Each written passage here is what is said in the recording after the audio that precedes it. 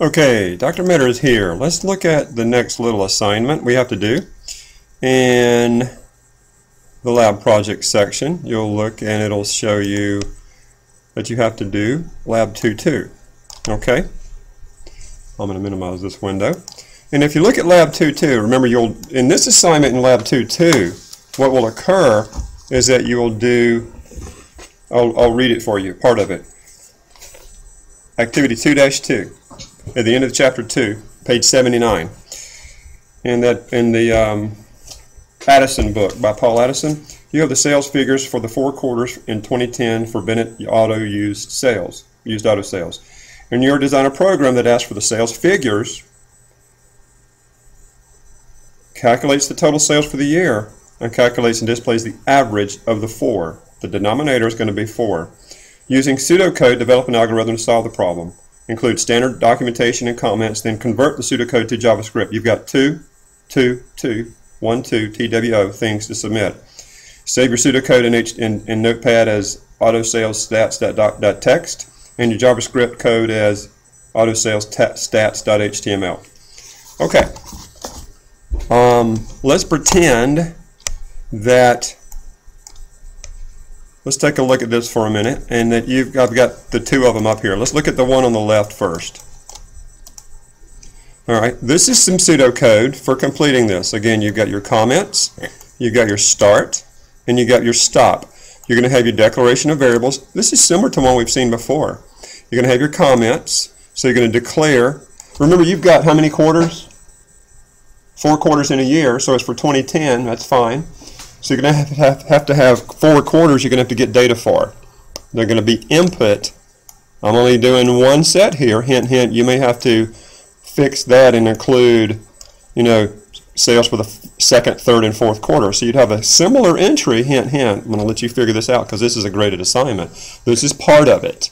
This is something to help guide you. Okay? And so what you're going to have to do is to enter the 4. Okay, then turn around. Once you get the 4 entered, this is pseudocode. This won't run. You're going to have to get in the do the computations, which is going to be you're going to have to get 2 things here.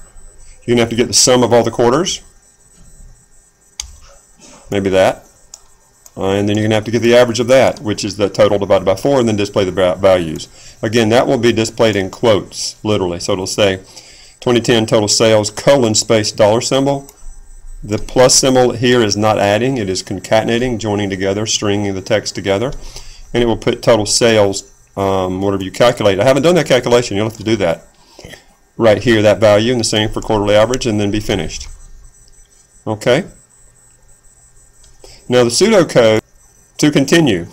This on the left is the pseudocode. Now on the right, I'm going to show you part of the JavaScript. Let's break down this. These 2 parallel one another. Okay? But this is pseudocode on the left and this is JavaScript code on the right. So you can kind of see you're going to have to submit 2 of them here, right? Just FYI.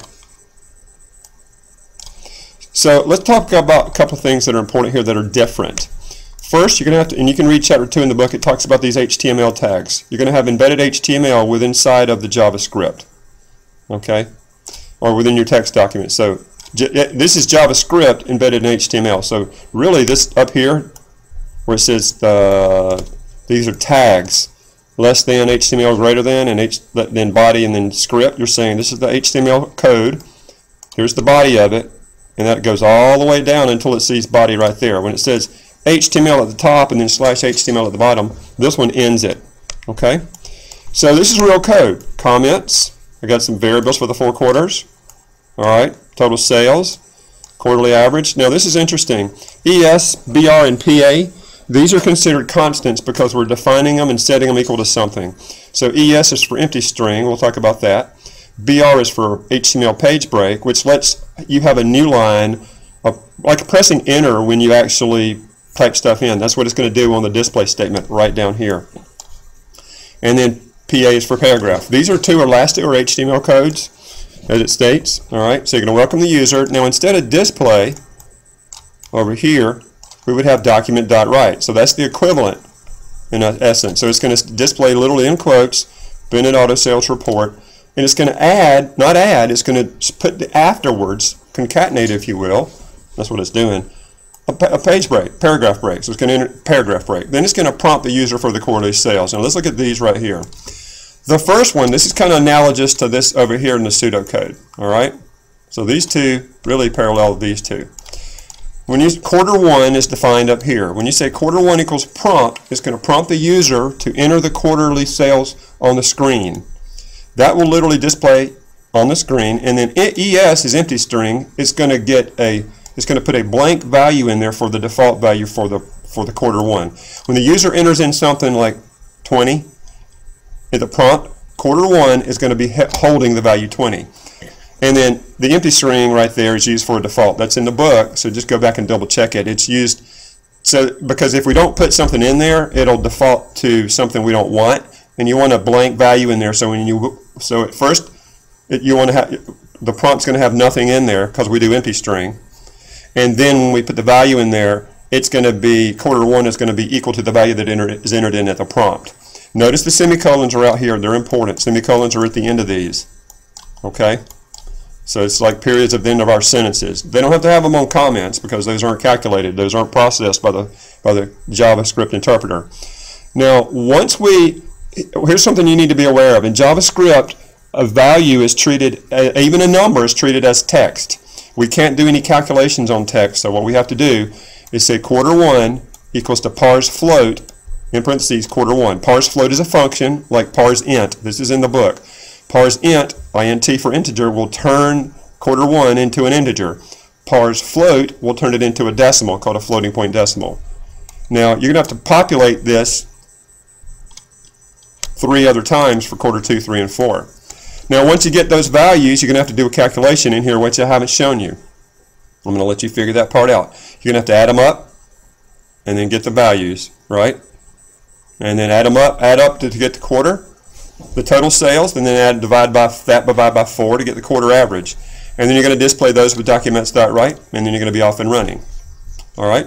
Now I'm going to save this. So what you do is first you start off with a no document in there, right? You're going to type all your stuff, right?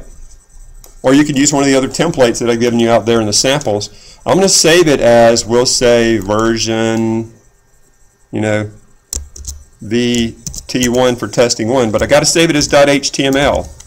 All right, notice I save it as .html.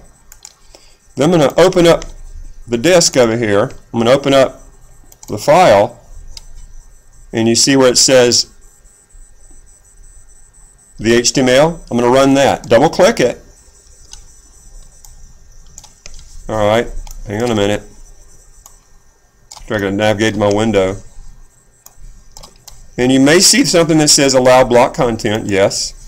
This is quarter one sales. So I'm going to put in a 4 in there, a 5, and then a 3, and then a 6, and then a 9, and there it displays them and takes my average. Okay?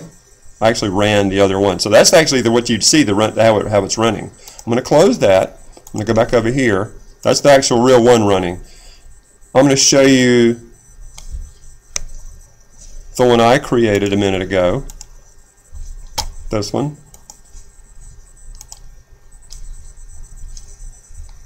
And run that one. The one I showed you a minute ago was the actual one that runs. Okay.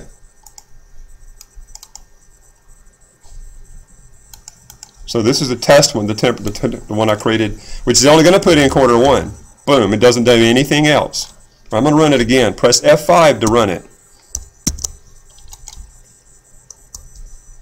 When I run it, you see how it says enter quarter sales for, right now there's nothing in here. If you don't put empty string, it'll put some bogus stuff in there.